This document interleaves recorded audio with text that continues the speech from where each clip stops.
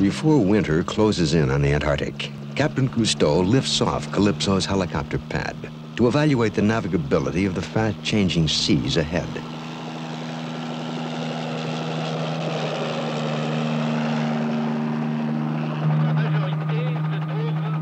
Soon, when the low-skimming sun disappears completely, the seas will freeze solid for hundreds of miles offshore.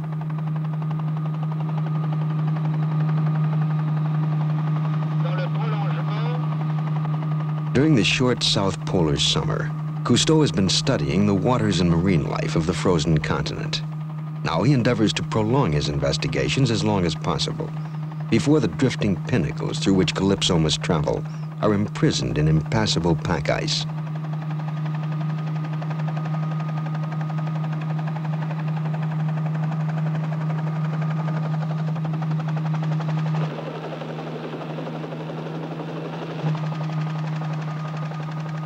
Below us, a colony of crab-eater seals anticipate winter by fattening up on concentrations of krill, the basic food for both mammals and birds in these bountiful Antarctic seas.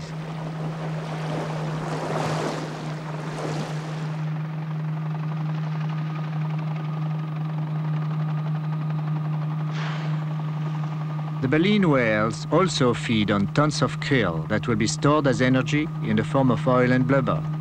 This reserve will be drawn upon as the whales migrate to warmer but less fertile waters to breed and raise their young.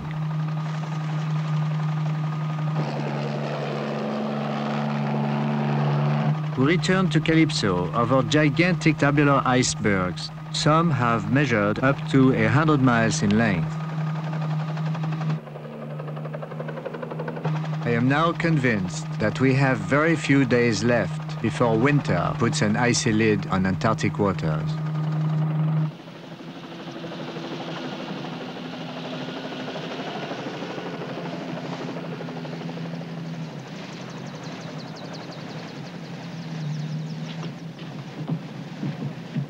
The channel northward is still open. The men of Calypso will now attempt to take advantage of fleeting summer days to pursue their investigations in northern waters, which will be the last to become locked in ice.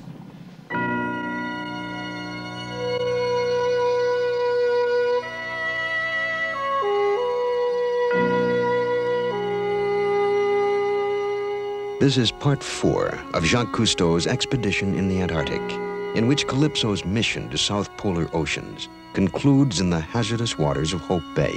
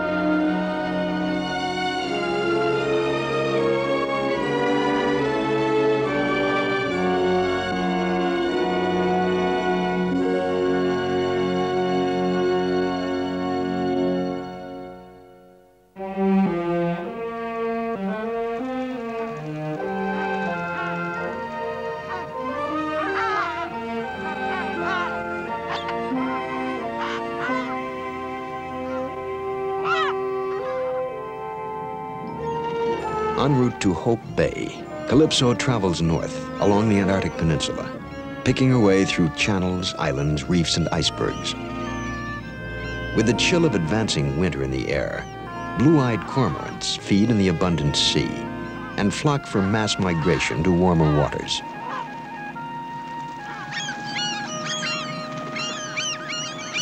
The cormorants gather within a cluster of islets that Cousteau discovers as a refuge for Antarctic wildlife. He calls it Port Calypso. Philippe Cousteau leads an expedition to a hidden cove in which helicopter reconnaissance has unexpectedly disclosed a small herd of fur seals. We are happy to find that the regal fur seals, plundered for their glossy, dense pelts to the point of extinction, seem to be making a comeback here.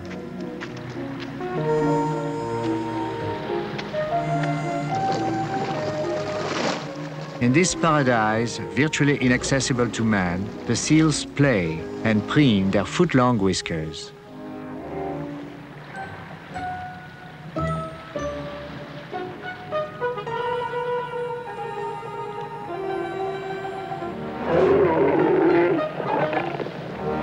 The discovery of the fur seals in their isolated rocky cove will provide a rare opportunity to film the sportive creatures both above and below the water.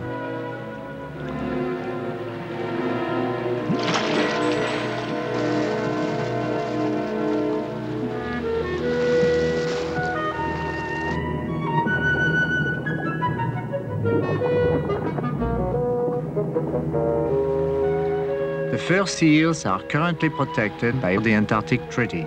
Now they are unafraid of man, and their behavior is practically undisturbed by the presence of their fellow flippered visitors.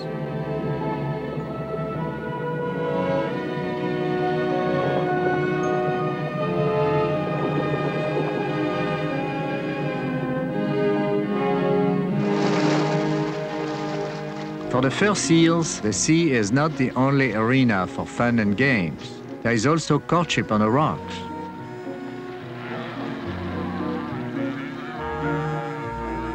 A flirtatious young female pursues a handsome bull. She nips him on the neck and wins him by a whisker. We leave the fur seals, hoping that all nations will continue to honor the Antarctic Treaty and leave them to thrive. Suddenly, weakened by summer thaw streams, the face of a glacier begins to crumble.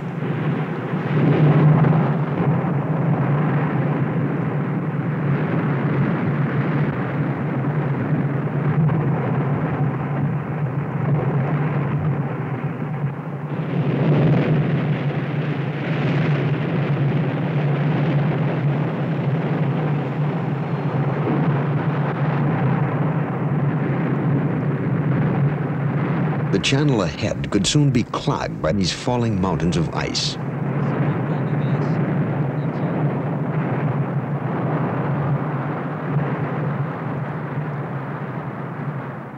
We must now escape to more open waters.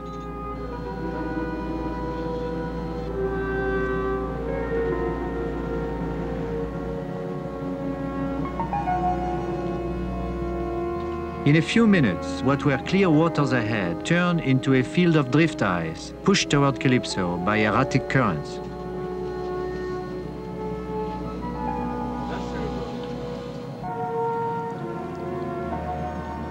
We must maneuver carefully through deceptively small growlers.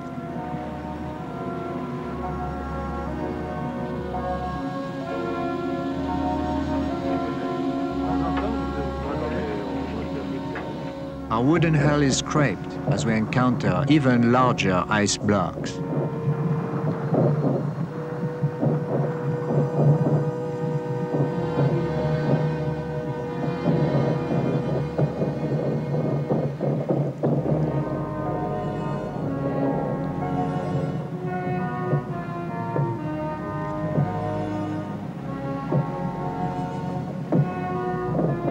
Proceeding at about half a knot, Calypso bores on.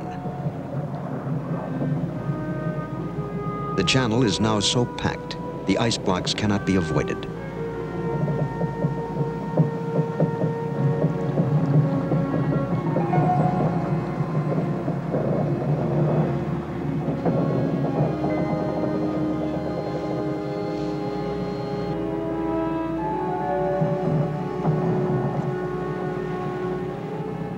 Our strong steel bow pushes an ice block that should not cause much trouble. But it has a protruding ice tongue hidden 5 feet below the water. We hit it.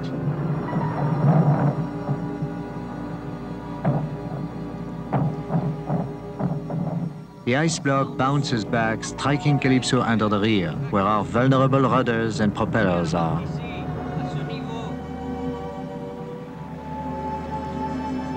We lower a TV camera to assess the extent of the damage.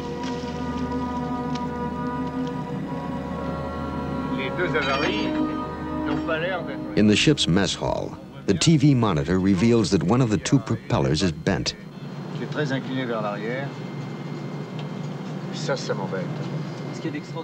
Since one blade is bent backward and another forward, Philippe Cousteau believes the propeller may have been hit by two ice blocks.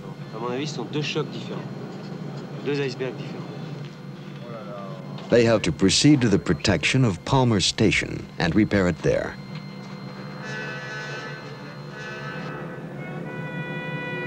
The damaged propeller sets up dangerous vibrations at full speed, so we are obliged to travel at no more than 5 knots.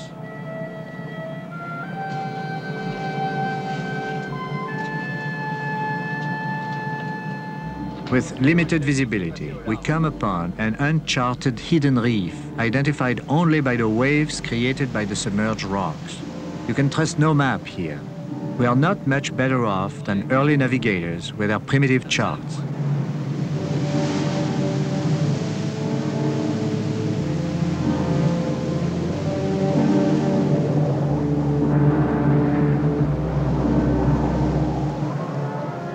Calypso heads for shelter at Palmer Station, the nearby American base.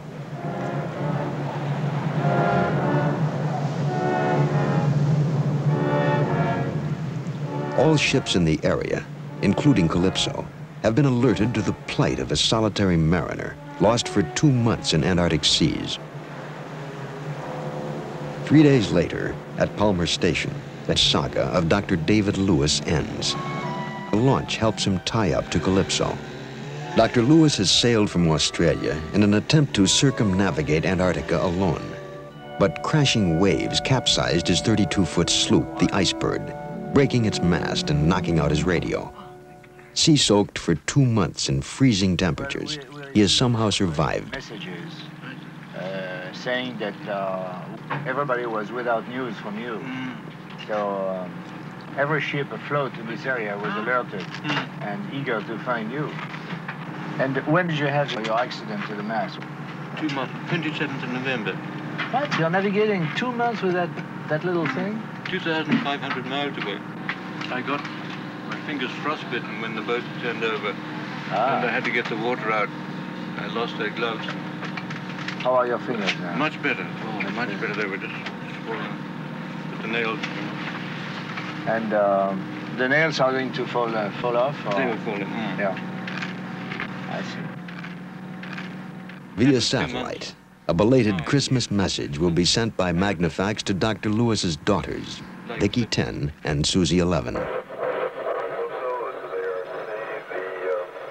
I miss you both so much. Hope you are not too worried. Was your Christmas nice? I shared mine with the little Icebirds. I love my girls more than anything in the world. Daddy. Dr. Lewis is bewildered, dubious about the space-age transmission of this message, so important to him. And we are ready to transmit in 10 seconds.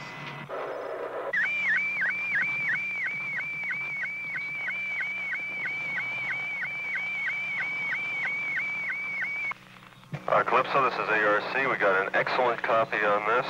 Very good. We'll send this on. Very interesting about Dr. David Lewis. We'll see you tomorrow at 18:30 hours.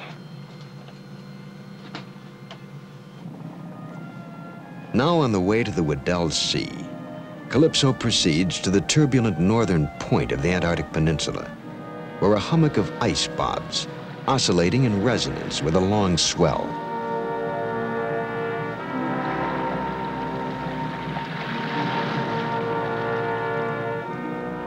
As Calypso turns due east through the narrow passage of the Antarctic Sound, an opening between obstructing icebergs is found.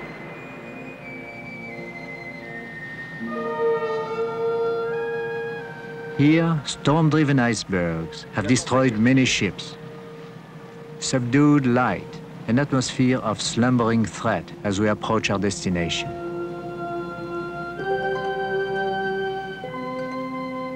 The gateway to the now placid Weddell Sea. The Argentinians ruefully called it Esperanza, Hope Bay.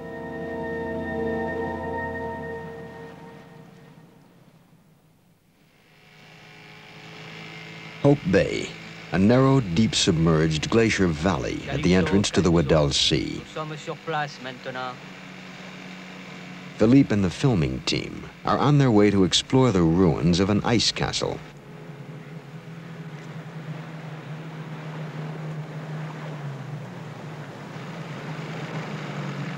The stranded iceberg is in a state of disintegration. Fierce winds and deep swells have created a confusion of crags and cored-out caves, which the divers will explore.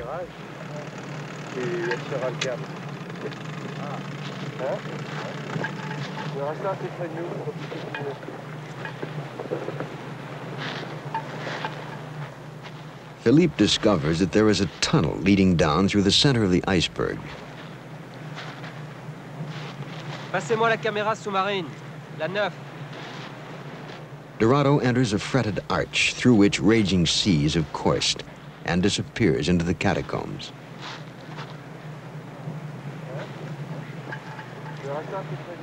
Then he reappears through another opening in the honeycombed ice.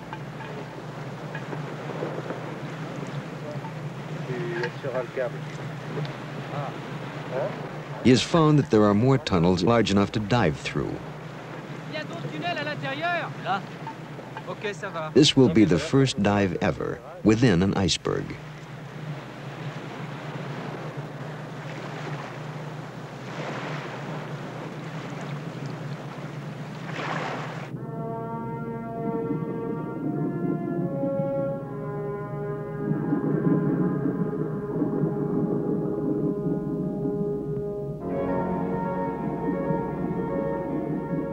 Within the ice castle's dark dungeon, a tunnel leads the divers beneath the stranded iceberg. The fragile structure could collapse at any moment and hurl upon the divers tons of icy debris.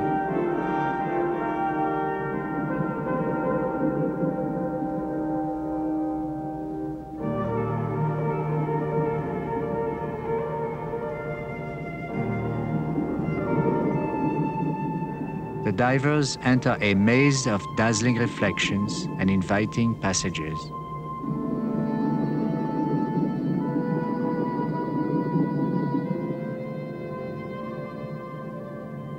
Soon, apprehensions fade. The men cannot resist running their hands along the icy walls as they glide through the eerie sculpture.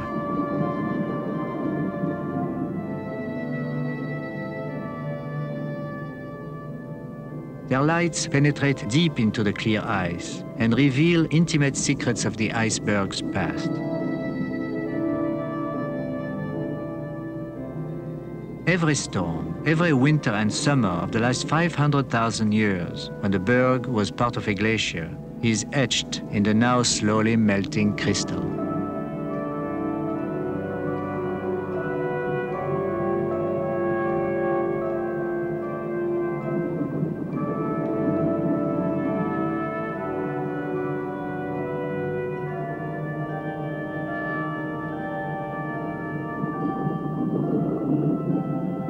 The divers are drawn once more into the entrails of the iceberg itself, entering through the mouth of another cave.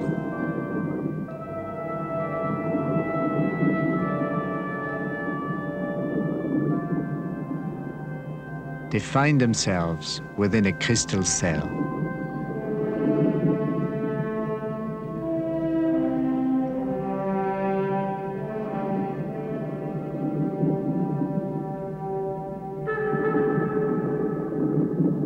A long descent through a tunnel leads to the seafloor.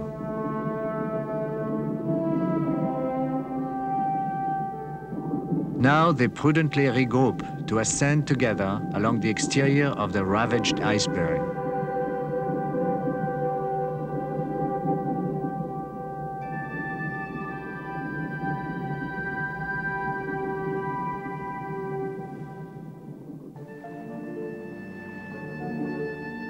As Captain Cousteau plans the work ahead, snow flurries signal a dramatic change in the weather at Hope Bay. The temperature of the sea and air are dropping. The men of Calypso will accelerate their dives to accomplish as much as they can before the onset of winter.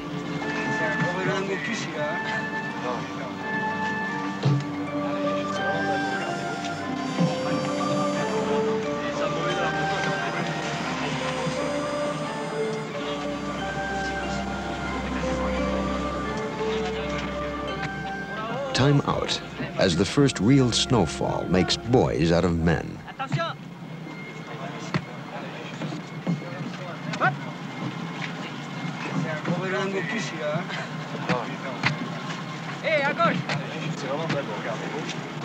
The beleaguered Bougueran takes evasive action to get even.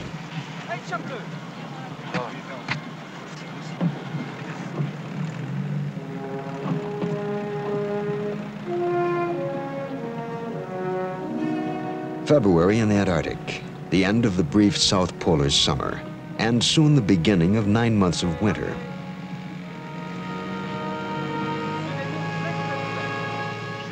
The men pursue their explorations. They do not suspect that this first snow of winter will soon turn into a fateful, raging blizzard at Hope Bay.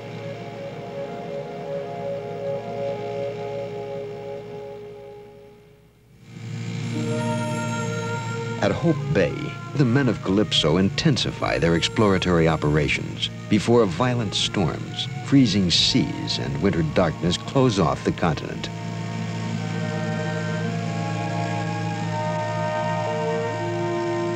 Penguins are gathering at the edge of the sea because of the abrupt change of weather.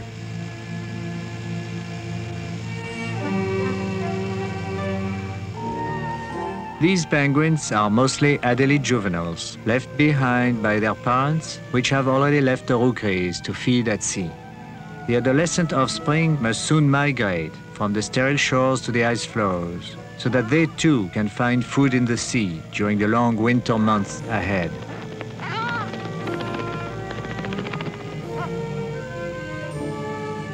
Because of the basic simplicity of life cycles in the Antarctic, the behavior of animals can be more easily observed and interpreted. Young penguins under early winter conditions are good examples of adaptation to extreme environmental challenges.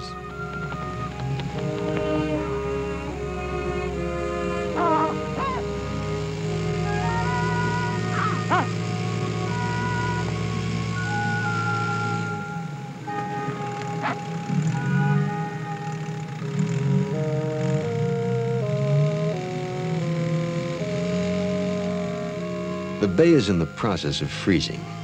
Some of the penguins have already settled on ice floes. The juveniles will stay at sea for 4 years, feeding underwater, using the floes as rafts. Then when they mature, they will return to the exact rookery of their birth to breed. Stimulated by the coming of winter, the penguins catch fat flakes of gently falling snow.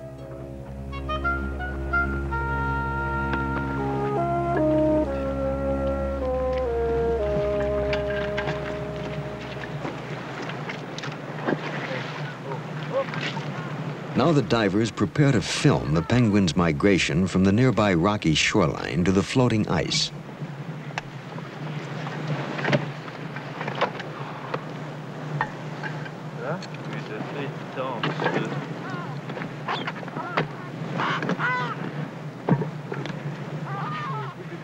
Our divers wear completely watertight, dry suits that are inflated to provide insulation in the frigid water.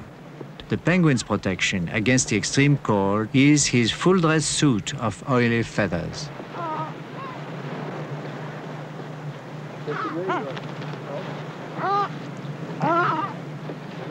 Physiologists are studying human adaptation to South Polar stresses. Much has been learned from the warm-blooded penguins, who can frolic for hours in freezing seas that would in minutes kill an unprotected man.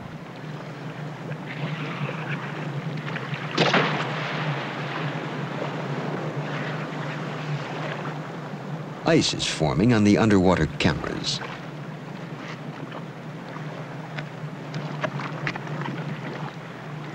Philippe will film for as long as he is able.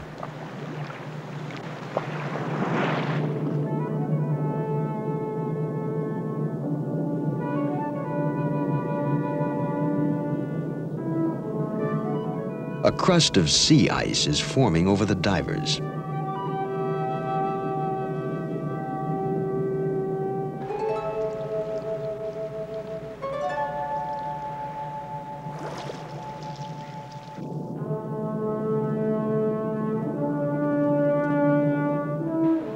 As the weather worsens along the shoreline, a young penguin triggers a general migration to the security of the ice floes.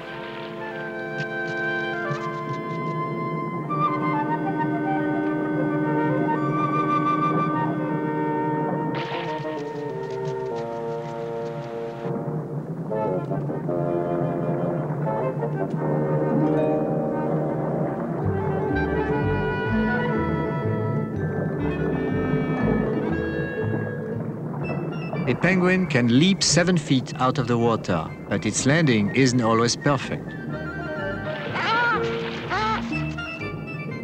They continue to come in bursts of speed up to 30 miles an hour.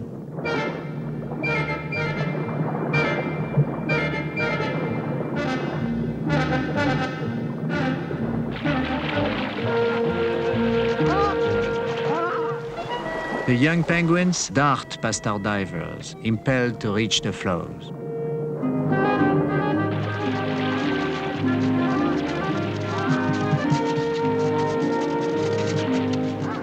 A late comer settles in with his fellow apprentice sailors. They will often ride such ice floes during their 4 years at sea.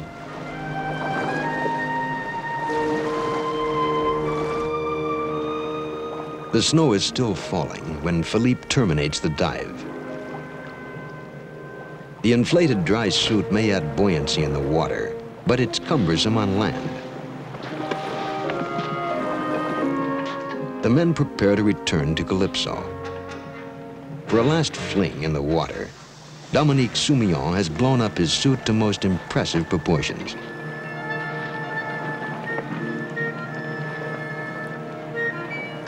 Philippe is not to be outdone.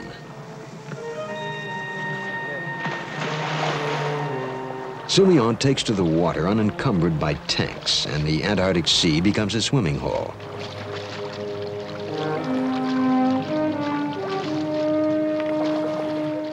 Like an inflated bullfrog, Philippe follows.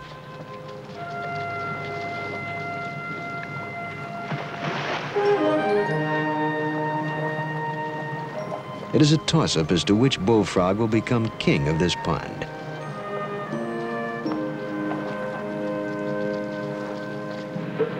Aboard Calypso, via satellites, Cousteau is in contact with NASA. Did you ask me about the weather conditions we are now?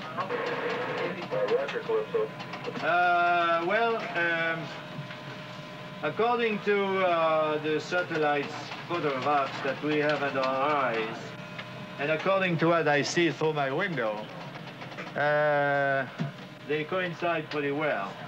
Very sad gray weather with moderate winds. And now we are beginning to have a growing sea, and there is a fairly strong depression coming from the west, and that is probably going to hit us tomorrow. Cutting an open lane through the slushy sea, the divers return to Calypso as the snow continues to fall.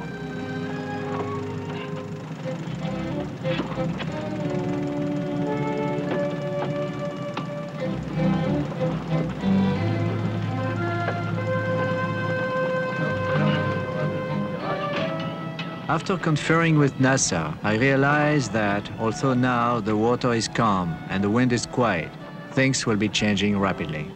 The wind may blow down from the glacier mountains at any moment. Already the barometer has dropped and the seas are freezing around us.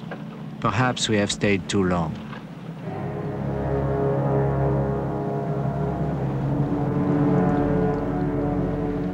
Cousteau must hurry from the storm area, But Calypso is on a long anchor, and before it can be raised, a fierce wind hits Hope Bay.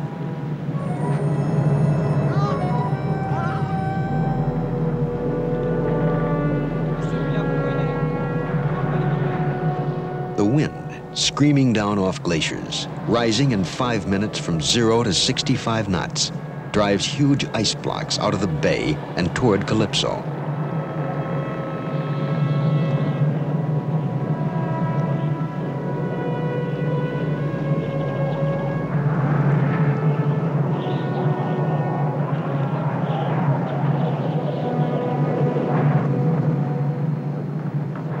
A jagged ice block is on a collision course with Calypso. A sickening shudder tells us we are hit.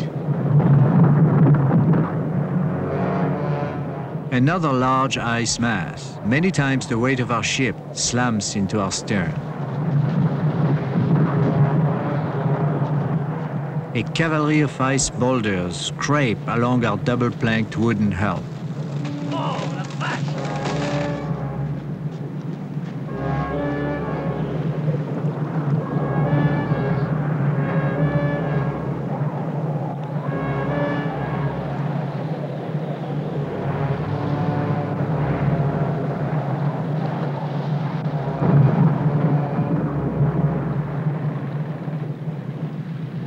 It is a futile fight against an overwhelming adversary. And by the time the wind drives most of the ice away from us and out to sea, we fear we are gravely injured. To assess the damage below, Falco has been winched down by the diving saucer crane. For Hope Bay is still too rough to put down a dive ladder.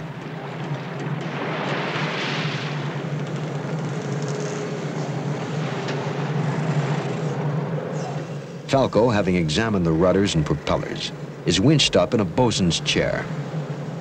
Cousteau and all on board anxiously await his report.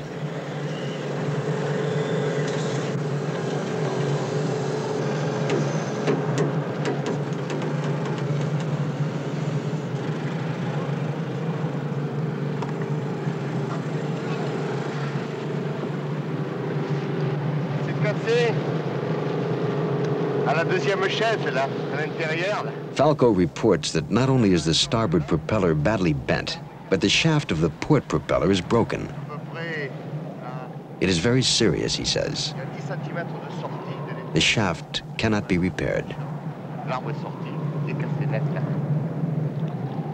And the blizzard at Hope Bay has just begun.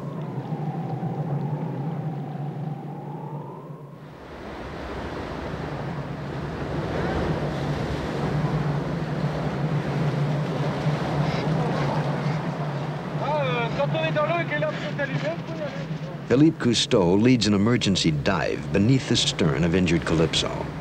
The seas of Hope Bay are still turbulent. The men chance a dive ladder for their descent.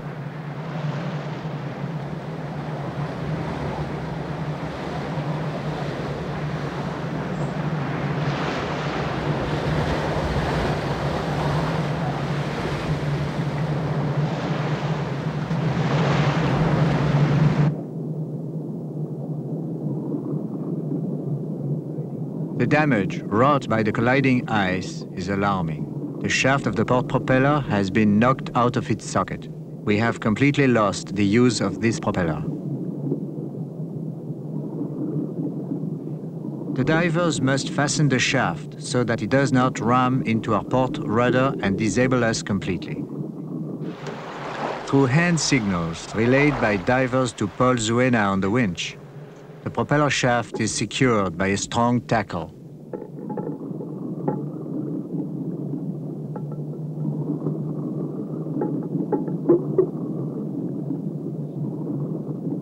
Although the starboard propeller has also been damaged, the divers dare not tarry to attempt to repair it. The barometer is going down, and the blizzard at Hope Bay worsening. Calypso must lift anchor.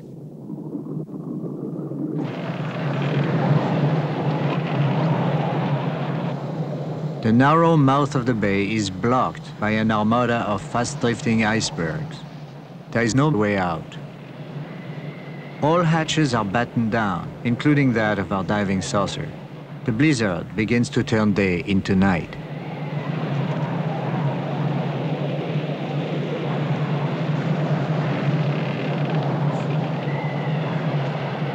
We would be lost without radar. With visibility zero in waters too deep to anchor, I am obliged to circle my ship slowly in a bay 500 yards wide.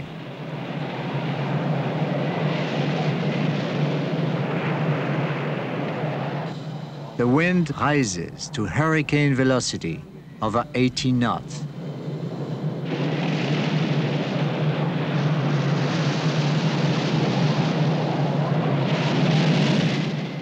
Calypso is covered with freezing spray.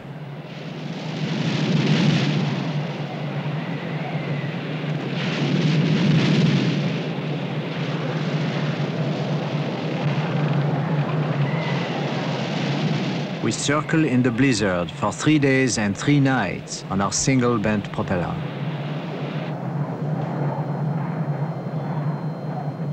Finally, venturing into the sky, a seabird.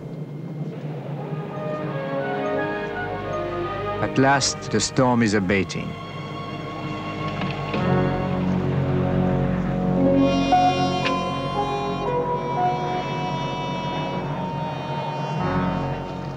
After spending 3 days on the bridge, Captain Cousteau gets his first opportunity to inspect his ship.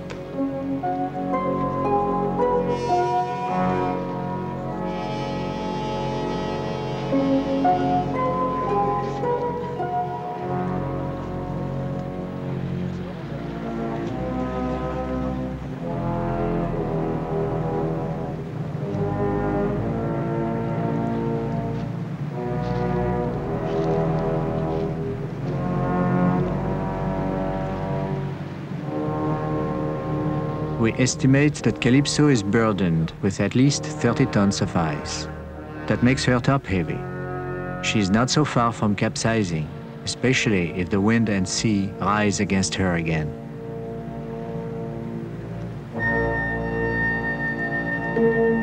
Cousteau informs NASA, Calypso is still in Hope Bay. We are prisoners here. The damage to Calypso is severe. We are obliged to organize our return as soon as possible.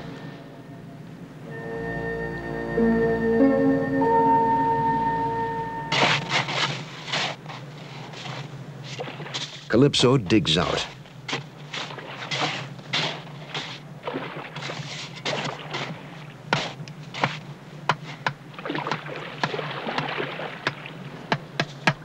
A hole in the hull 2 feet above the waterline is temporarily repaired. The anchor chains are freed.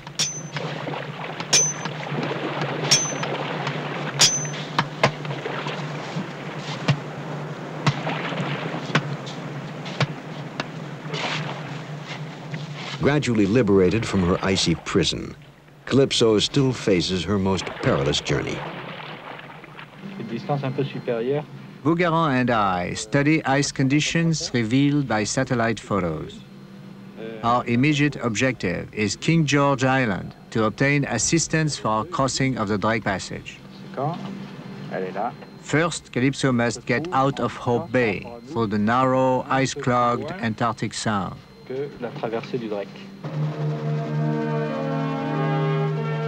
Our reconnaissance helicopter goes ahead to show us the way out. It is to lead us through the ice toward the low sun over the sea.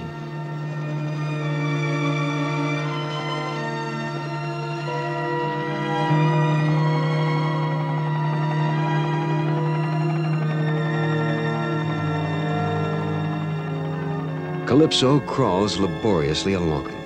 After a blizzard, the wind often changes 180 degrees and resumes blowing with great force. To avoid this cyclonic storm center, Cousteau chooses night travel through the Antarctic Sound.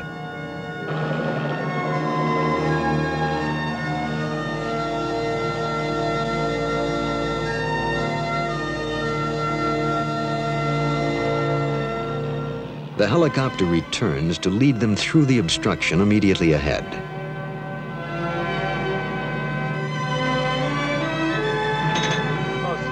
c'est de savoir si la barrière que nous avons devant nous, là, actuellement, si en allant vers l'ouest, à quelle distance on peut la contourner à toi?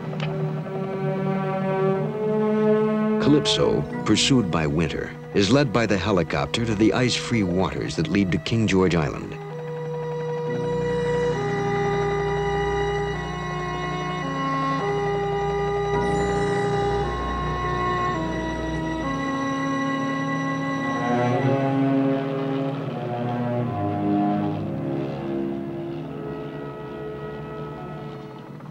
Wounded Calypso must now face the challenge of recrossing the treacherous Drake Passage to the tip of South America. Il y en a une par ici. Tout loin. Bon, café Bougaran. Allô, Bougaran de Calypso. Bougaran By radio, Cousteau confers with Bougaran, Calypso's skipper, who has gone to the Chilean station at King George for meteorological information before they attempt the crossing. Très bien. Bougaran reports they should sail immediately. An unusual lull between storms may be expected in the Drake Passage, in which there is normally a storm every 3 days. Cousteau states that this information is confirmed by photos from American satellites. It will take disabled Calypso 4.5 days to cross. Cousteau must take advantage of the opportunity right away. A Chilean gunboat will accompany them. They will go. Ok, bon, eh bien on va lancer les moteurs alors. Calypso begins her journey across the Drake Passage. Out of the early morning mist, her Chilean escort, the Yelcho, appears. Growling along at 5 knots on her single bent propeller, Calypso enters the waters feared by seamen as the roughest in the world.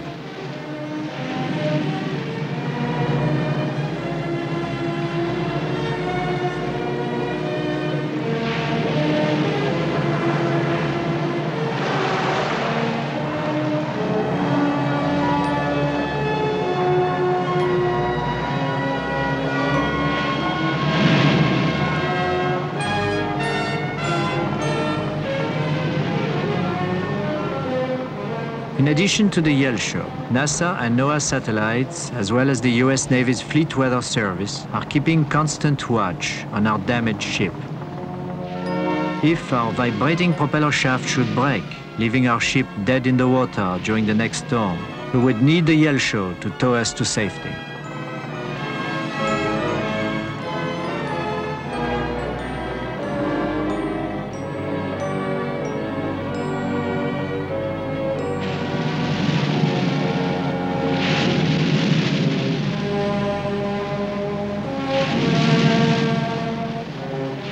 The sudden appearance of dolphins off our bow tells us that we are at last nearing land. The traditional friends of the sailor have joined our escort.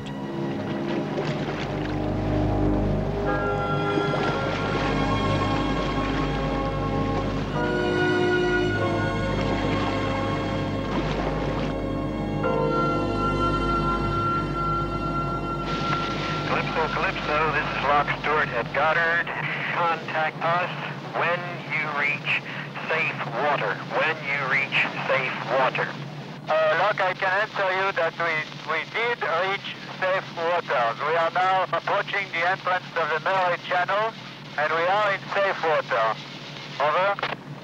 Coming on, Cousteau.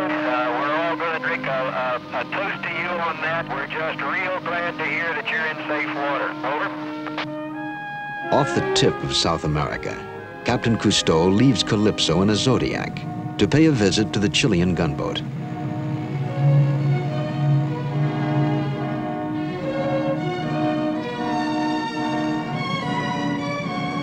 To the Chileans from the French oceanographer, it is a warm salute to the hands across the sea spirit, which transcends all national barriers.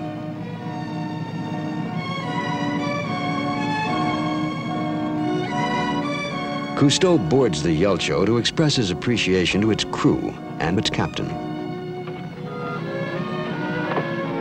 Lieutenant Commander Carrasco welcomes Captain Cousteau.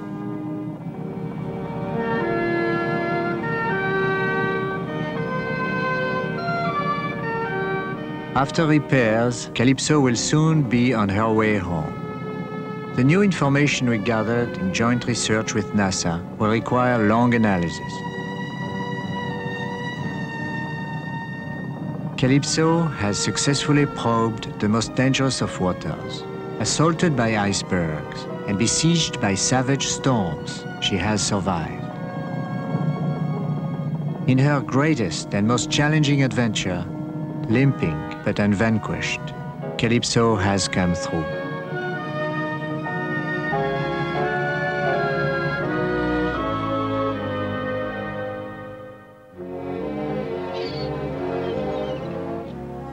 On board Calypso, we had come to Antarctic oceans for the first full-scale diving expedition there. With dry suits, diving saucer, and helicopter, we spent hundreds of hours observing and filming animal behavior from the surface down to 1,000 feet. We studied the productivity of these frigid seas and were distressed to find few living whales due to centuries of indiscriminate slaughter.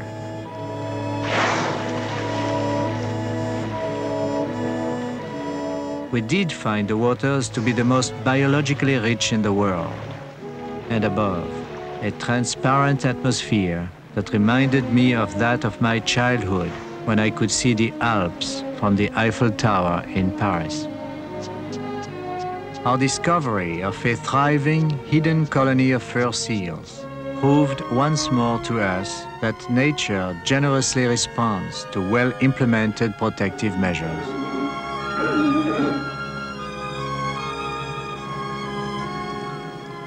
Our constant companions were the penguins. They revealed to us their long, swift flights under the sea and their courage when they successfully confronted their predators. We had sought the unknown and rediscovered what we once knew: harmony and purity on our planet. May the last continent explored by man be the first continent not plundered by man. Out of the midnight of misdeeds against nature, may there come a dawning of respect and love for the wild creatures and secret places of the last virgin land on Earth, Antarctica.